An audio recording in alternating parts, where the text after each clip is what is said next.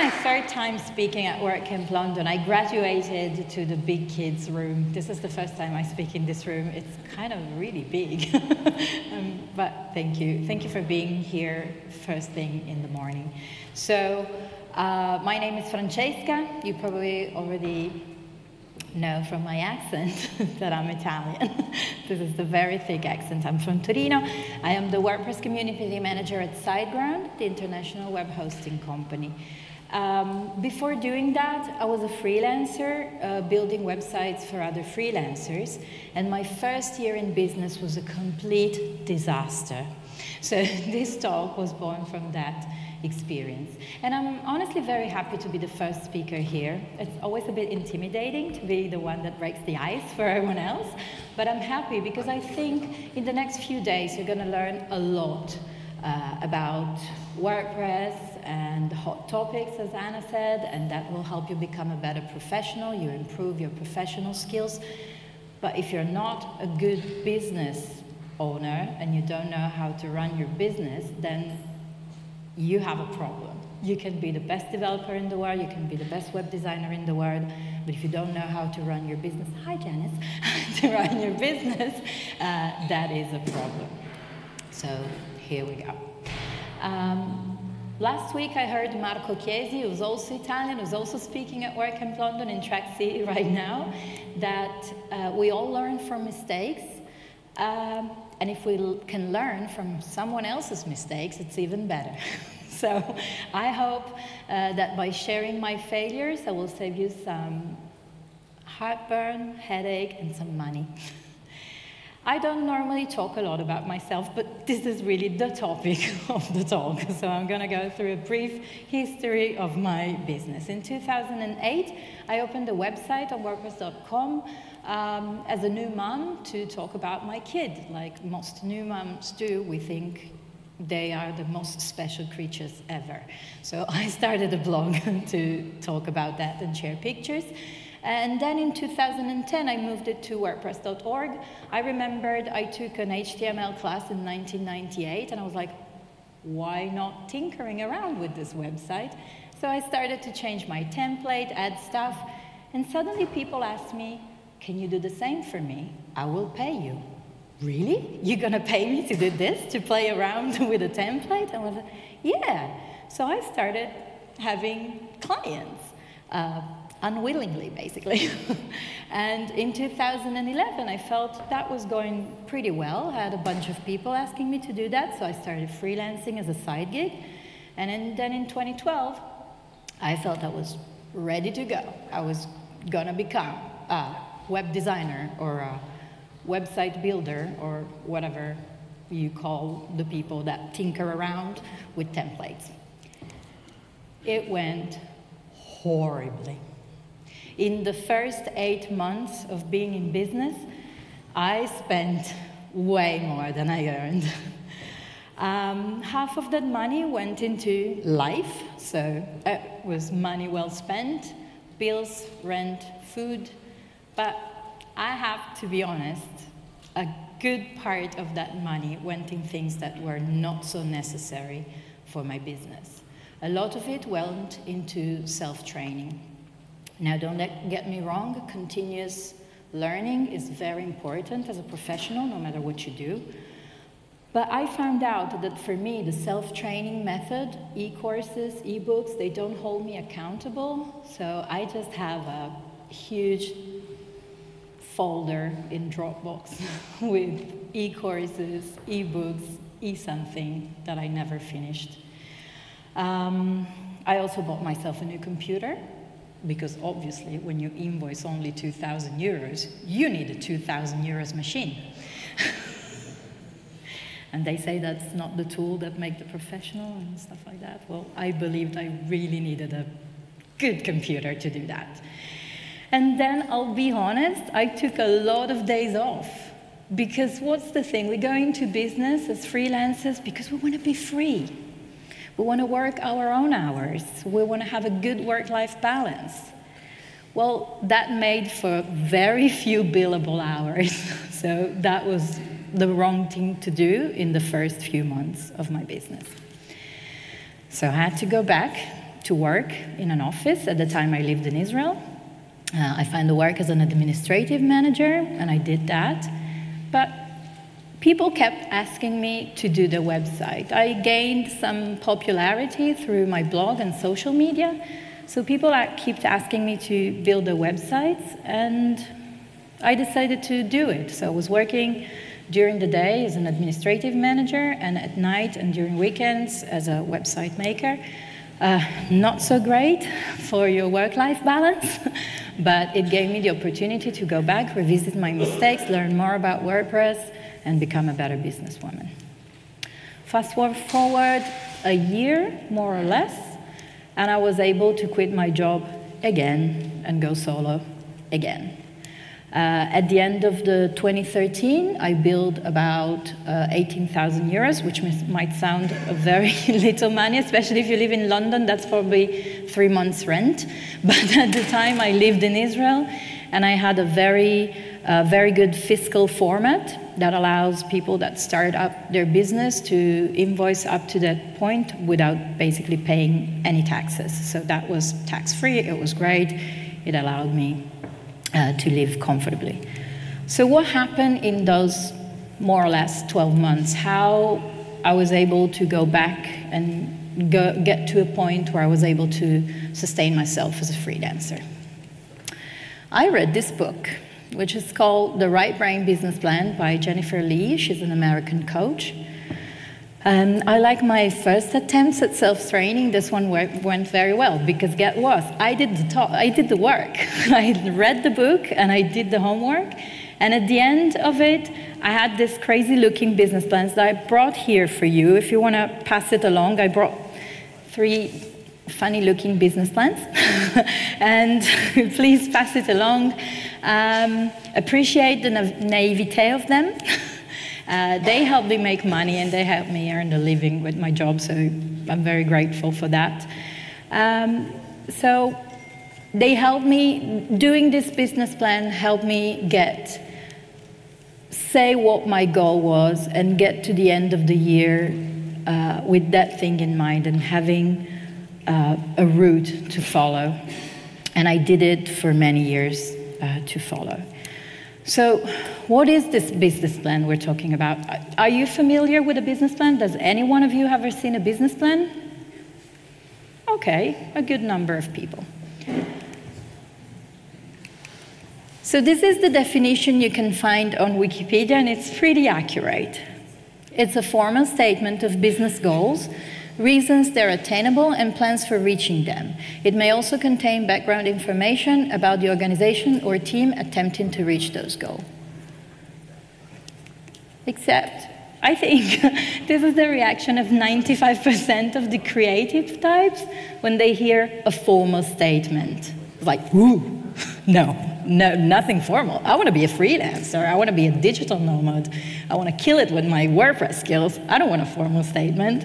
Well, guess what? You don't really need it to be so formal. So I'll break it down in plain language. In Italian, we have this way of saying parla come mangi, which means speak as you eat. Simply, we eat simple food in Italy. So speak as you eat, and this is how I break it down. So it's a way to find clarity amongst all the wonderful ideas you might have. Creative types, and I include developers in this category because all the developers I know have notes and notes full of ideas for new plugins, how to contribute to another open source project, how they can improve their talks or stuff like that. So put them together, okay? Find some clarity in all those ideas that you have and pick the one that will successfully get to the end of the line. You need to write them down. So ideas have this funny way of behaving. When there are too many of them in our brains, they tend to become all messed up, and they're all, they tend to become one. So as soon as you have an idea, just write it down. It will help you also free space to have another awesome idea. And finally, it's a map. It's like a GPS that will help you navigate your business when things will be unclear. and things will be unclear, believe me. So after working on a business plan of my own, I came up with this definition, which sounds much better in Italian, but this is what I came up with in English. So it's a plan that will allow you to earn a living from the things you love doing, and it includes goals you want to reach and metrics to check how you're doing. It's always important to check how you're doing, right? You don't just say what you want to do, but you check yourself against those goals. And since I am a creative, and I was happy with the book that I read, but I wasn't too happy with some of the methods and some of the exercises, I came up with my own method. So I wrote a book that it's available only in Italian in 2014, that it's called Who's Afraid of the Business Plan? And I created a class that was taken by about 200 people, online and offline.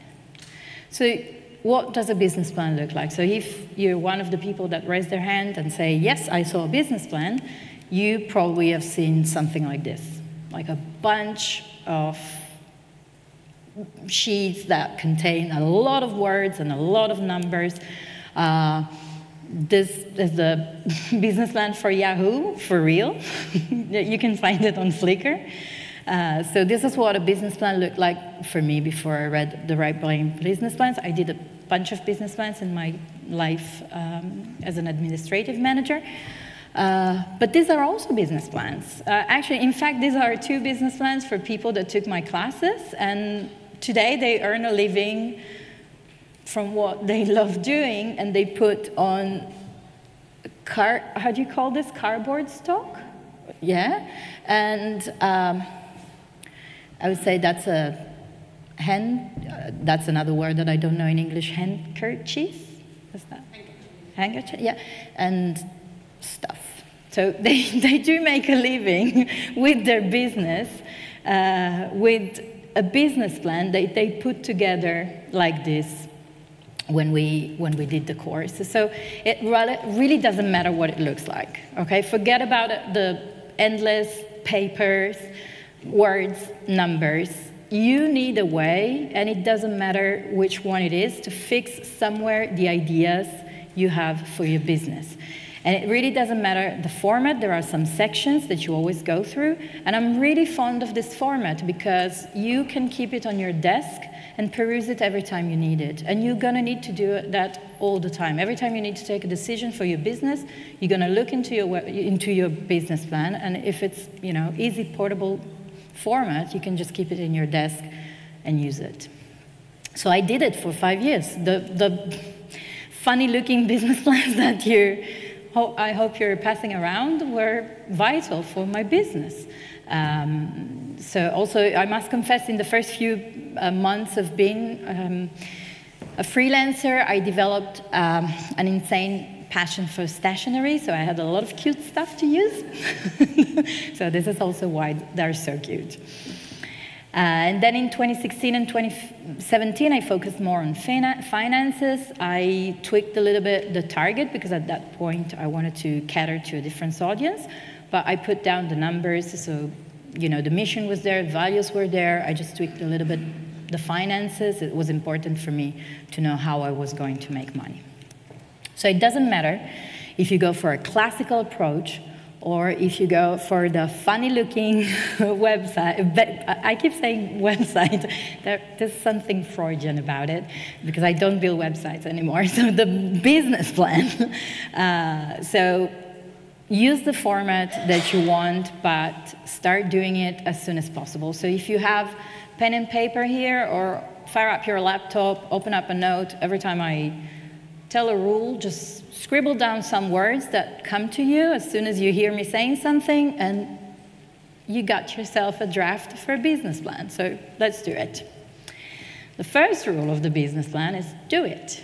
We all talk, it's amazing. Even in big businesses, I used to work for a company in Italy that, like the first year in business, they had about €1 million turnaround. How do you call it in English? Turnover. And they didn't have a business plan. So it doesn't matter, they started out strong, they failed in about 3 years. So a lot of companies talk about a business plan, not a lot of companies have one. And so this is why a lot of freelancers don't have one, because we think, I don't need a business plan. I'm just, I'm going to do 30,000 in a year, so who cares? Well, you want to make those 30,000, so you better get yourself a plan for making that. And really do it. Remember, 2012 minus 14,000, 2013 plus 18,000. The last year I was in business as a freelancer, I made more than 50,000 euros, which is about 20,000 euros more than most of my colleagues in Italy, because I had a plan. I had a goal and I had a vision. This is the founding concept of any business plan. Everything else comes from that. You need to define who you are and why you do what you do. You use whatever method you want. This is a judgment-free zone. You want to do a meditation. You want to do a vision board. You want to ask your friends, what do they think you do? That's a very interesting question to ask your friends and family if they know what you're doing, if they can define what you're doing. Write down 10,000 words. I don't care. Just tell yourself, and then you will tell the world who you are and what you're doing. It cannot be, I'm here to make money. Well, duh, we're all here to make money. None of us, unfortunately, lives off love and air. So making money is your goal, but also think how you want to help other people. What can you really give to them? Be very careful. This is a very powerful statement. So be very careful what you pick for. So my first mission was help people give birth to their online presence in an affordable and easy way. Result, I just got pinged for 200 euros project with a 2 weeks time to build the website. But I said it. I said affordable, easy. So people were asking for affordable, easy. And it just took tweaking that a little bit and say something like, help creative people build an online presence to get me a completely different kind of requests. So this is a powerful statement. Be very careful. Pick a target. There can be only one. The easiest way to not make money is trying to sell to everyone. Everyone is not a target. A target has a name, has an age, has a place of living. They are a person. Google business personas or ideal clients. You'll find a lot of templates on Google. Define them as precisely as possible. If you already have clients, it might be easier because you might see patterns emerging. If you don't have clients yet, work a little bit with your fantasy, but also make it believable. Like, I wish I could say that all my clients had super Instagrammable studios and amazing branding. They didn't. Some of them that had horrible logos that were very tricky to work with, and they worked out of their cabinet or basement or stuff like that. So that person, that target, is a real person. And they have a problem, and you can solve the problem. So this takes us to the offer. So the offer, when you start thinking about your offer, forget about yourself. You're not important here. Your skills are, but the important thing is that you can solve someone else's problem. Immerse yourself in your potential client world. What are their pains? What are their problems? What are they lacking? This is where you come in. So I have a very hard time when people say, turn your passion into a job. Well, if your passion is a business model that doesn't make any money, don't. You'll be broke. Make sure that your passion is marketable and someone needs it, okay? So solving someone's problem, it's a good way to make money because they need you, they need your skills. So pick a target, offer them something, make them an offer they can't refuse. So now you have a mission, you have an offer, you have a target, you're good at what you're doing, you need to market yourself and sell yourself. Now, basically, every creative person I met in my life hates this. And I think Alex has a business that is called Marketing for People That Hates Marketing. Is it true, Alex? I'm seeing you. You have a business that's, the tagline is something like Marketing for People That Hates Marketing. Yeah. Everyone hates marketing who's not in marketing. So, you know, even if you check all the boxes, you have the product, you have the pricing is right, you have the skills, you still need to tell people that they need to buy your product. Otherwise, again, broke. You have a passion, you have a hobby, you don't have a job. So, at first, you'll probably be getting a lot of work by word of mouth. At some point, it won't be enough. So you'll need to go and get clients.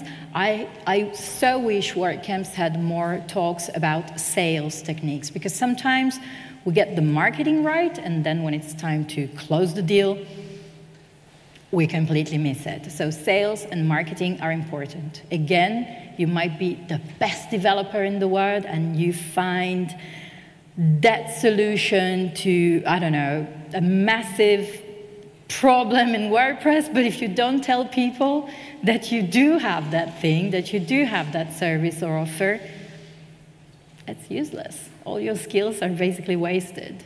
So, hustle. I love it. I'm a massive fan of rap music and hip hop, and so when I think about myself at the end of the month getting my money, and I'm really seeing myself like in a rap video making it rain, like the dollars everywhere. Like, envision yourself in that position. Envision yourself as a rapper with a dope chain made of 24-karat gold, because that's the goal. That's the goal. You want to make money out of your business. You want to make money out of the skills you have. So the first year, as I said, it was 18,000 euros. It felt good. It was a bit, you know, it was comfortable, not really making it rain with 18,000 euros. But then I said, I think I deserve more. So I doubled my prices. And people kept buying my services. And then the third year, I kept doubling my prices. And people still wanted to buy my services. So I learned that the first year in business, I severely underestimated my services. And I sold website for, I don't want to say how much, because it's degrading for the whole industry. So the first year, I worked on a staggering number of websites. I put on like 24 websites in a year. I mean, if that's not hustling, I don't know what it is. And then the last year as a freelancer, I made the same amount of money with 5 websites. So it's possible. Raise your prices. Don't be afraid. And also track everything. I bet you're spending way more money than you think you are. It's that new laptop, it's that conference, it's that ebook, it's that, oh God, that pen is so nice, I must have it on my desk. It's the new, I don't know, adapters, and then you keep losing them, and then you keep buying them back. All of that money comes up to a huge sum at the end of the year. So track everything, track income, track expenses, check your cash flow. As a freelancer, we have one of the worst business models ever, because we get paid only when we deliver, and we get paid only for billable hours. So check the cash flow at all times. And you need a squad. Again, big rap and pop music, so you know Taylor Swift. Do you know who Taylor Swift is? She's a pop singer. She has this Instagram account that is full of squad goals, where she takes pictures of herself with her models, singers. That's your mindset. You need a squad. You need people that will help you get to the end line. There might be some other professionals. You might need an attorney, an accountant, a notary. It depends on where you live and what kind of business you have. But you need contractors. Don't think you can do it all by yourself. You're probably going to end up messing functions.php file, and you're going to make a mess. So get yourself a developer. If you're not a developer, get yourself a designer. If you're not a designer, you need support from your family. Especially the first year in business, they won't see you a lot. So you need to make sure you're solid there. Friends, peers, people to talk about your business and rant and vent if necessary. And you need to know your competition. So for years, I was in this wonderful pink land full of unicorns where I thought competition didn't exist. We were all peers. We were all sharing our knowledge. There was enough work for everyone. And then I went to the other side. I wanted all my competitors to die a slow and horrible death so I could get more work. Because at that point, I was getting more money, and I wanted more money. So the truth is somewhere in between. Of course, competition exists. You have to do research on your competition. You have to see what they do, how they do it, what they don't do, spot the opportunities in the things they don't do. And even if your competition has the exact same skills that you have, and they sell the exact same thing that you do, you have to find a way to position yourself in a different niche. Use a different tone, different branding, go for different things. Don't copy the competition. Those things are so lame. Everyone will find out in about 5 minutes. The internet is a very small place. So if you start copying your competition, they'll find out in about a week, probably. Don't do that. Study them to do differently and to do better. And finally, be yourself. So when my kid, who's actually the reason why I had a business in the first place, making websites, had this wonderful book when he was growing up that was called You Are You and You Are Special. And it is true. You are special. Now go back to your business plan. See if the person, the professional that you are, that emerges from those pages, is really you. Because if you need to go against your values, your beliefs, your lifestyle, the things you like doing to get to that goal, it's going to be very hard. Because it's really hard to pretend being someone you're not. So your business should reflect who you are. That will make it a lot easier because you need your strength to get to the end line, and this is how you do it. If you need to pretend, so for example, in my business, everyone had this lovely, the business was making websites for other women in their 30s and 40s that were going through a career change. That was my target. So in this target, if you wanted to sell something to those ladies, you needed to have a super cute Instagram profile. You needed to have funny videos on Facebook. You needed to be really witty on Twitter. I'm not like that. So I did it for 2 years, and I was like, no, that's not me, and that's not me. So I also had to change a little bit my business because I couldn't keep up with that kind of communication, okay? So look carefully through this business plan and say, is this me? I am willing and able to provide a service like this, then yes, go for it, otherwise change it. So now there's really one thing left to do, is just go do your business plan. Thank you.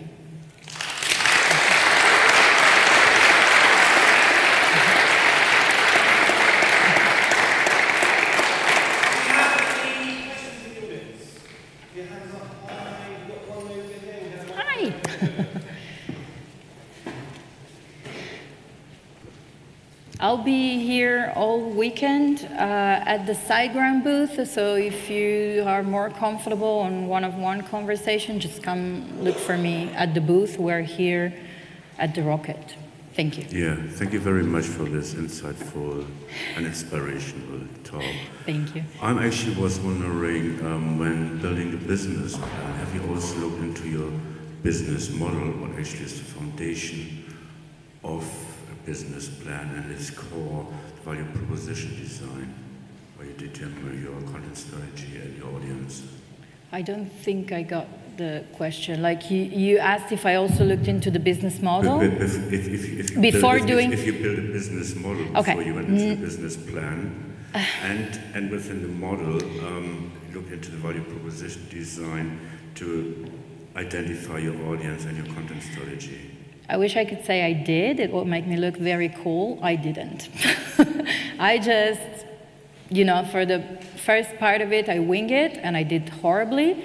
And then I thought that doing a business plan would be enough for me. It was, especially because the business model was pretty clear. A freelance web designer. So I didn't really didn't need to reinvent the wheel. The wheel was already there. What I did look into was my value proposition, and this is why also I worked with a very specific target. And the very specific target was someone like me that didn't have the technical knowledge to do what I was able to do. So I started my business when I was about 38. I was going through a relocation. I moved to another country. My marketable skills for what I did in Italy were not so easily marketable in Israel. So I played around with it when I was in Italy as a freelance and doing it as a side gig. And then when I decided to go on business, it was also because I couldn't find anything better to do in Israel that would have paid me good money and also allowed me to go to the beach when I wanted to, which was very important. And so I found out that at the same time, that was, you know, the first years of this decade, being a woman and running an online business in Italy, it wasn't so common. So the target was already there. I just needed to reach out and grab it, basically. And I did so by writing on my blog, for example, and sharing my own experiences as a new business owner. So the business plan was already a step up on my planning, but I didn't go through all that planning. By the way, what's your name? Michael is referring to the business model Canvas, I think, which is a very important tool also that you should use, especially if you have an idea for a product or for something that is more innovative than being a freelance web designer. So there's a canvas. You can print it out on a big piece of paper. It has 9 keys, I think, 9 areas that you will fill. That's more or less the same sections that I told you about. There's also a book called Business Model You. I'm gonna tweet about it after the talk because those are very good sources to get information about it. So yeah, that's that answer to the question. Okay. I think we have other few minutes for questions. Hi. Hey, Damien, thank you very much for your talk, Francesca. Where are you? Here I am. Hi. I'm one of those freaks that really enjoys marketing. Could you give us some examples of hustle that you've had to endure? First of all, I used my kid. Not endorsing this, but the dude got me a lot of money. Now more than he did. He's super cute. He's very nerdy. He enjoys computers and stuff since he was a little kid. So, you know, I posted, and that felt horrible now that I think about it. So you do this only if you're very comfortable with this. So like he was playing with his computer, I was working on my computer, and I would take a picture of the two of us and be like, working hard or stuff like that, which was super embarrassing. Like, how would you do that to your kid? So I did that because I really like money. I wanted to make good money. So I did that, which is something that I suggest you do. A, if you're very comfortable. B, if your kid is okay with that. The other thing I did was blogging. Blogging was a very good strategy for me. When I started writing my blog, again, there weren't many women in business in Italy that were having online businesses, so we kind of banded together, and I created a website for a creative female in Italy that is called C+B, Casa più Bottega, which in Italian means studio and home. where we started sharing our knowledge. It's completely volunteer run. It started out as, oh God, we need a place to cry, and it has now 60,000 readers every month in this super tiny specific niche that it's creative female entrepreneurs in Italy, which is a kind of a big deal. So blogging, definitely. I hate social media, so I did Facebook. I hired someone to follow my page, and I got good results from that, but I hated doing it. Again, get yourself a squad, a social media manager. If you hate doing social media, hire a social media manager. I spoke at conferences. So I lived in Israel, and then my business started picking up a little bit, so they started inviting me to conferences in Italy. Doesn't matter, like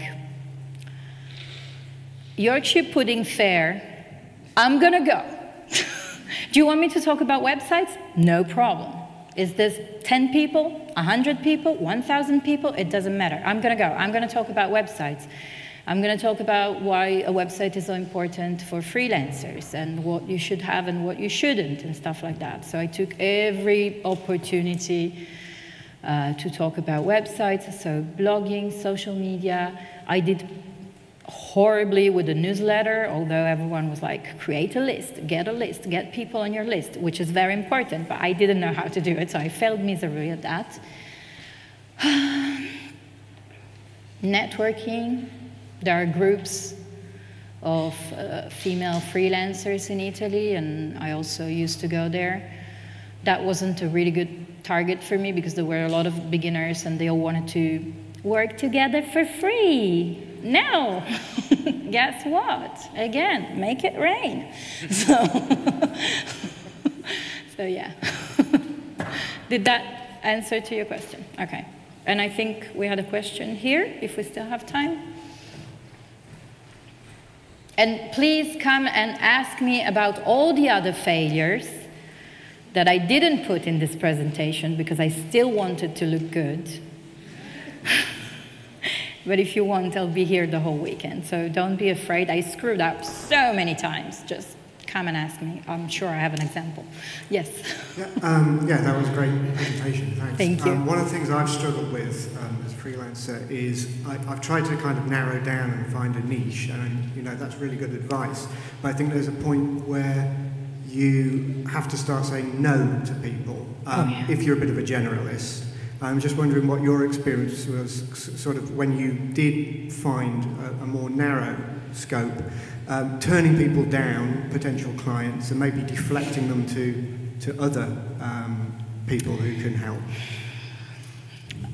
I want to look good, so I want to say that I refer them to other people, but I'm like, no, the other people have to work hard. Like, if they want to find the clients, they have to find them themselves.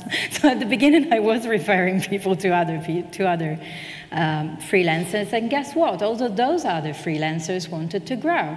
So they didn't want to do, in Italy it's very common to do websites for 1,000 euros, like very simple. No, I wouldn't say very simple. Sometimes people do very complex websites for 1,000 euros. So, you know, you refer them to the people that do websites for 1,000 euros, and guess what? They also want to do the 5,000 euros websites, and they will not refer them back to you. So like, you have to work hard. Find your niche, find your clients.